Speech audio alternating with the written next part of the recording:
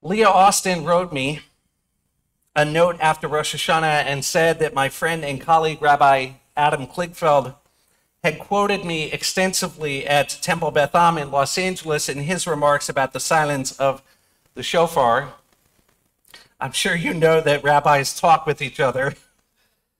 We exchange ideas about what worked, what didn't work at the high holidays. I talked with another colleague, not Rabbi Kligfeld, who told me that last year at this moment, the beginning of Yom Kippur, he decided he was going to be very blunt and shock people. And so he turned to his congregation and he said, "Today is Yom Kippur, and we need to realize that every person in this congregation is going to die."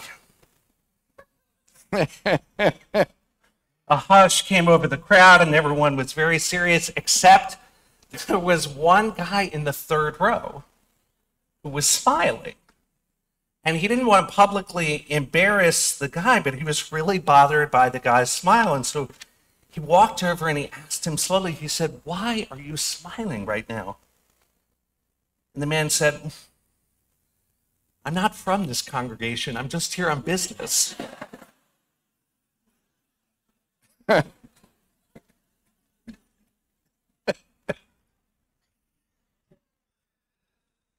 Whether or not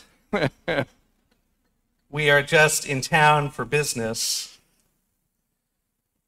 Yom Kippur is a day for us to think about our mortality.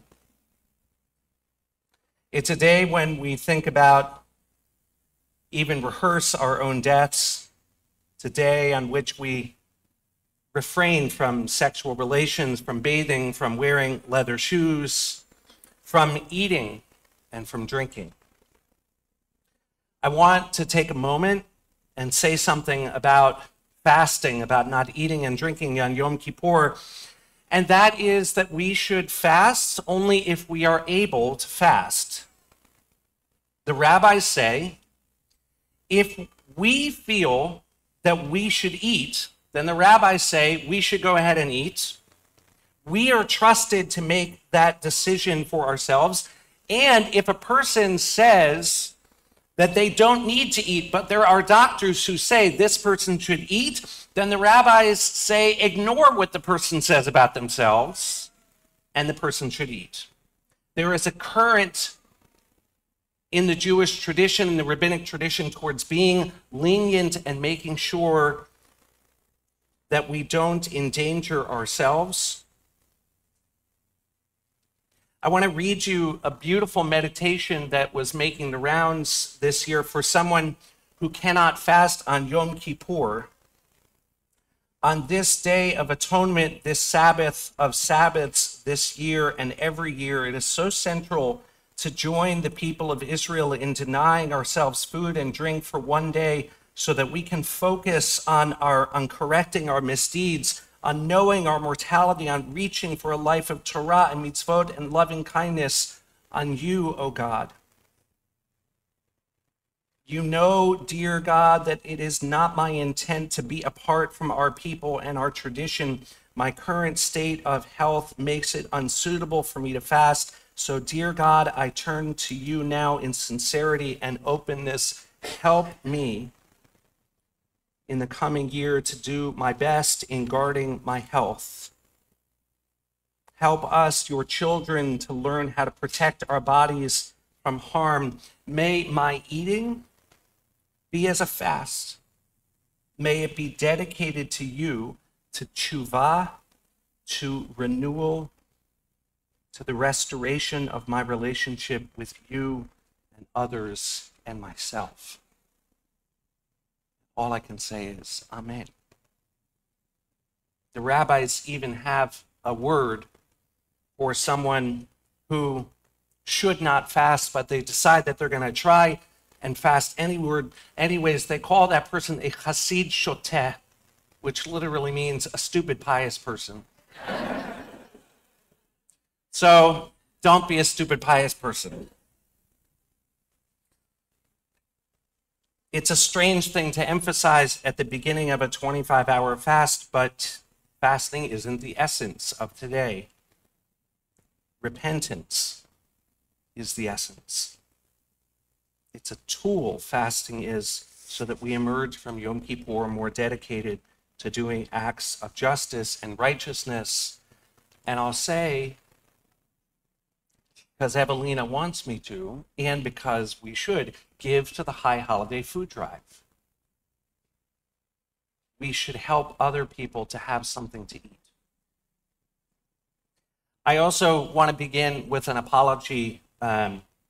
On Rosh Hashanah, even just right then, and on Shabbat also, I typically say, please rise. And what I should say and what I mean, and I hope you know that I mean it, is please rise if you're able.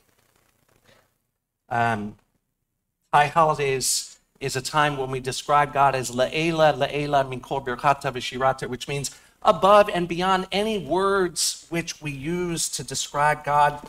And it's the same thing. If we sit or we stand or we bow, these are not things that God needs. These are things that we do to try to help us to focus and connect. And we can have full confidence. I don't have a red line to God, but here I know. I say this with full confidence that God will be very grateful for our prayers if they are offered seated or standing. And finally, I want to say a word about regret. Today is a day on which we think about our lives, about our mistakes, about regret for things that we did that we wish we hadn't done, and things that we didn't do that we wish we had. There is a debate in Jewish law, as you can imagine, about whether we atone on Yom Kippur for sins just from the year which has passed, or whether on Yom Kippur we're supposed to focus on sins that we've committed our entire lives. And the idea of focusing on our whole lives, again, may seem in some ways cruel or even at cross purposes with the themes of the today. If we were forgiven on previous Yom Kippurs, why would the rabbi say we have to come back? My teacher and friend, Rabbi David Wolpe, explains that to understand this, it's helpful to think back to the biggest moment of regret for the Jewish people, the sin of the golden calf. You know the story. Moses is up on the mountain 40 days and 40 nights. He's getting the Torah. He's getting tablets that were written with the finger of God. He's slightly delayed down below, and lo and behold, the people decide to make a golden calf, and he says, you better go. By the way, this is really fun. He says, Moses, go down to the people that you brought out of Egypt. I don't want them anymore. And he comes down the mountain, and he's angry, and he smashes the tablets. And Rabbi Wolpe describes this scene as a carnival of regret. God regrets ever choosing the Jewish people, and he wants to start over with the new people. And I imagine that Moses, for a moment, looks at the tablets written with the finger of God and feels a sense of regret. Oh my gosh, what have I done? And maybe he's looking at Aaron, his brother, and saying, why did I choose to leave you in charge? And the people eventually regret their sin. But to heal, does Moses and the people, did they just say, okay, it's all done, let's not talk about it again? No. Does God say, okay, we're just going to go back to the way everything was before? No. According to the rabbis, luchot v'shivrei luchot munachot ba'aron, which means the tablets and the shattered tablets are both in the ark. Bethel is full of a lot of amazing people, many of whom have published books. This year, longtime Bethel member Orit Ramler published a wonderful book called The Box of Life, a guide to living with purpose and preserving what matters most. I don't get a cut, by the way. But in the book, she encourages us to each create a box of memories, to curate the meaning of our lives by preserving memories that we hold dear. Orit's book is a treasure that I commend to you. But whether or not we've created such a box of memories, I'd like to suggest that what the rabbis had in mind when they said that the Shivrei Luchot are in the ark is that we should have a box of our regrets. And it's that box that we take out and we look at on Yom Kippur, not to beat ourselves up, not to diminish ourselves, but because, as Bishop Godby put it so eloquently from this bima yesterday, when we have a regret, it's not just a wound, it's an instruction.